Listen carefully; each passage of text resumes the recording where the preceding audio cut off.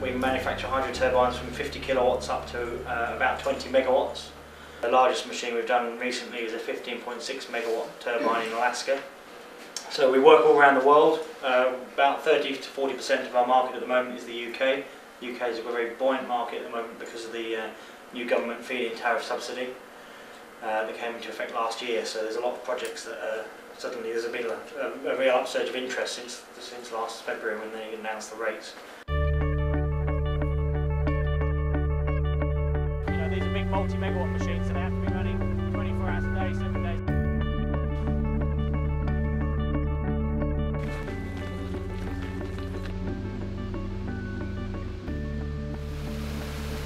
So what we've got here is obviously a new weir that they've put in.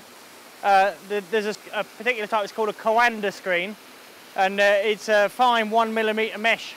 And it uses the Coanda effect, which is to do with surface tension of the water, which actually draws the water through the screen. It's a low maintenance or maintenance free screen.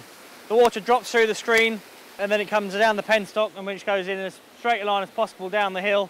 It will bend then slightly down the hill, obviously, into the powerhouse. It cost about £90,000 to build the scheme here. The turbine would have been about £15,000 worth of that. It's making about £6,000 a year, so it's sort of doubled the income or trebled the income of the hill farm.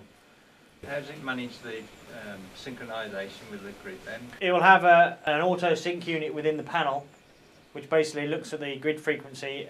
When the turbine comes up to speed, it will modulate the spear valve to bring that back in line with the synchronous speed, and then it will close the breaker when it's within tolerance.